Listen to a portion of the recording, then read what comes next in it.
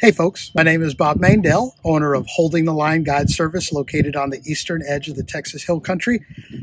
What we're going to do today is demonstrate a horizontal casting technique called the Sawtooth method. All right, so this Sawtooth method is so named because of the pattern the lure will travel when you're fishing it. We're going to make an initial cast. The lure will drop straight down to bottom. Then we're going to use a series of handle turns to bring it on the diagonal up towards the angler, then let it drop. Up towards the angler, let it drop. Up towards the angler, and let it drop, and so on until the cast is complete. So I'm going to talk you through this one step at a time.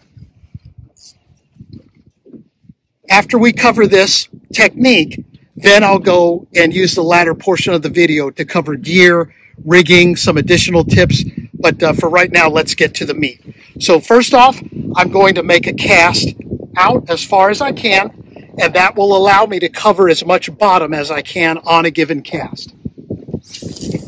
Now, as we look at the reel, I'm leaving the bail open after the lure hits the water. I'm also going to turn the reel sideways and putting slight pressure on the spool's lip. I'm going to allow just a little bit of line out at a time so the wind doesn't blow a huge bow of slack that I have to then contend with later. All right, the lure has hit the bottom. I'm going to close the bail by hand to avoid wind knots and then take up the slack. All right, if you look at my rod tip now, you may be able to see I'm using a blue line that I am in direct contact with the lure. The line is taut. All right, coming back to the reel's handle now, I'm going to start a 9 handle turn series. The first 2 handle turns are going to be hard and fast, and then I'm going to transition back to a little bit slower retrieve for the remaining 7 handle turns. Here we go. 1, 2, 3, 4, 5, 6, 7, 8, 9. Then I'll open the bail and let the lure fall, again, using my thumb on the spool's lip to minimize the amount of slack that gets in the line, which may be blown by the wind. I'm going to close the bail now that the lure is on the bottom, take up my slack, and here we go again. 9 handle turns. 1, 2, 3, 4, 5, 6, 7, 8, 9. Open the bail, let the lure drop with control on the spool lip. Close the bail. 1, 2, 3, 4, 5, 6, 7, 8, 9. Open the bail, let the lure drop. Close the bail. 1, 2, 3, 4, 5, 6, 7 until the retrieve is complete.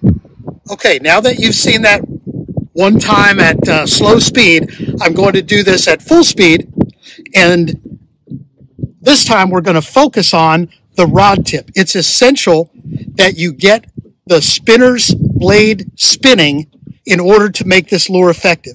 So I'm going to give you some tips on what to look for so that you know the lure is working effectively. All right, so open the bail, make a cast, lure hit the water. I'm leaving the bail open, letting the lure fall.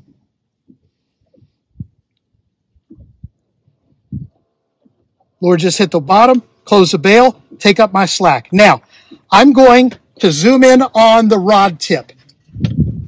Right now, I just have a taut line between the rod tip and my lure on the bottom.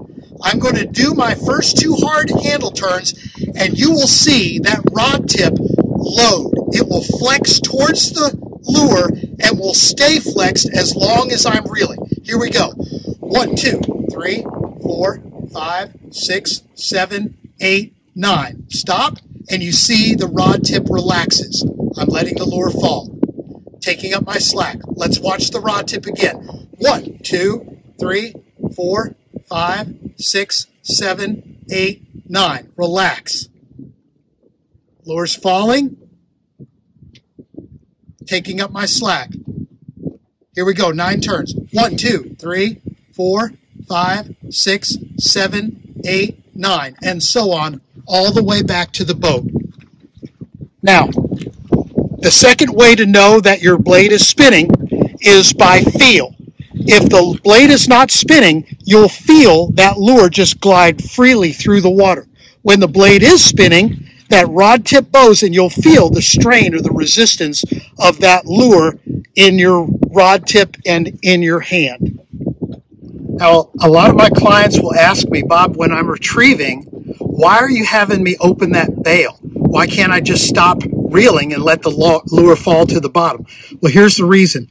When you reel those 9 times, the lure climbs up off the bottom. When you open your bail, it allows that lure to fall directly vertically down to the bottom. If you don't do that, the lure is going to more slowly pendulum, held back by the drag of your line.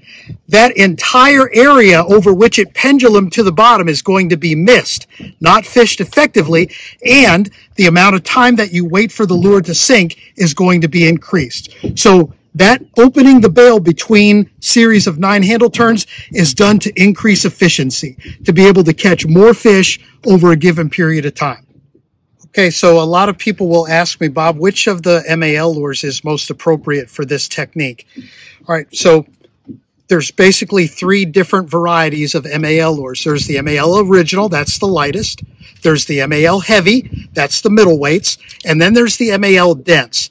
The MAL dense, in my opinion, is the best one for this technique because it casts the furthest and it sinks the quickest.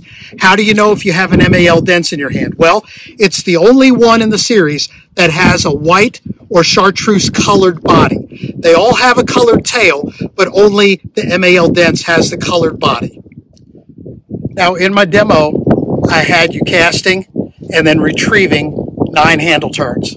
All right, here's what I found. Sometimes the fish will get lazy. They like to follow it for a long time and hit at the very last minute.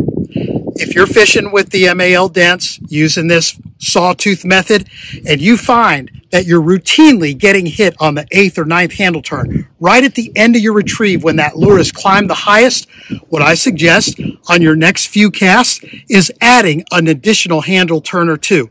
Go to 10 cranks or 11 cranks, just to give yourself peace of mind that you're not stopping the lure too soon, right before some of those fish may be ready to catch up with it.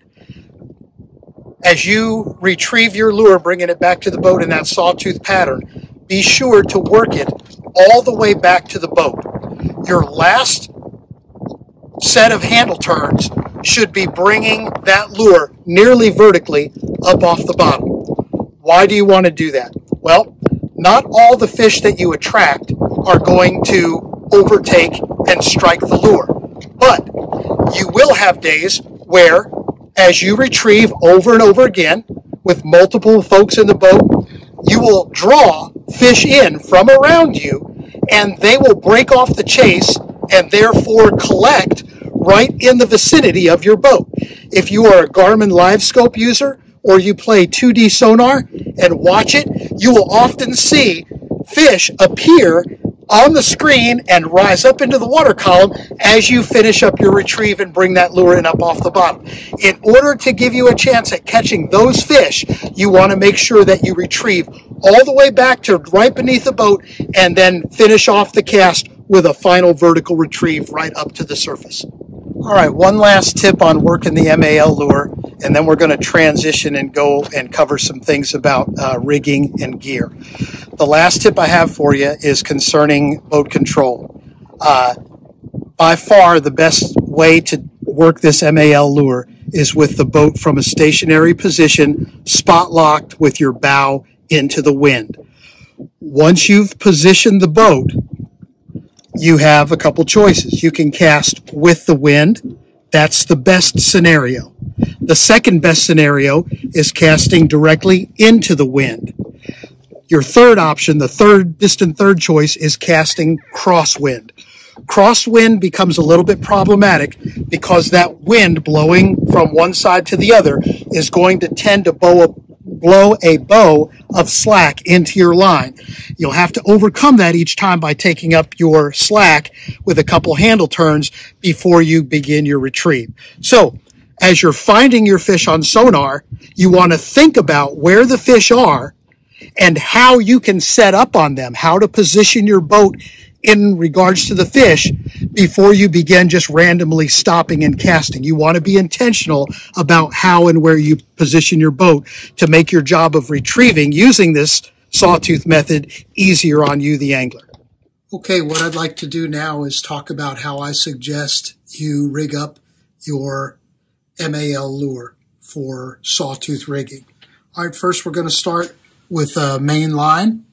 I suggest using anywhere between 10 and 20 pound braided line. The lighter the line, the farther you'll cast and the faster the lure will sink. Of course, lighter line has less abrasion resistance, so there's a trade-off there. All right, using a improved clinch knot, you're going to attach your main line to a swivel. I prefer the 35-pound test Invisa swivel. When you make that connection, you want to make sure that you lube it with saliva, that you snug it down, and then that you singe the end of the braids to prevent slippage. All right, next, on the other end of the swivel, you're going to use an improved clinch knot to attach a roughly 20-inch length of fluorocarbon. I used the Suffix product 25-pound fluorocarbon. Any longer than 20 inches in your casting is going to get pretty unwieldy. Over here, I show the braid product that I'm using. Tilt this up a little bit so you can see. It's called Coastal Camo. It's a variegated white and blue product. I like that variegation because on the typically dark water surface, you can see that line move in and out, which is not something that you're going to see if you're using a line of a single solid color. All right, so at the end of the fluorocarbon leader, you can either tie directly to your lure. If you know you're going to be changing lures routinely because of water depth or what have you, you can also put one of any number of quick change devices on here. You can use a standard snap. I have on here, it's a Tactical Angler's clip. It's rated for 25-pound test. Either way, connect that with a improved clinch knot and you'll be good to go. All right, we're going to transition now into a screen that shows you recommendations for rods and reels that I suggest using for this technique.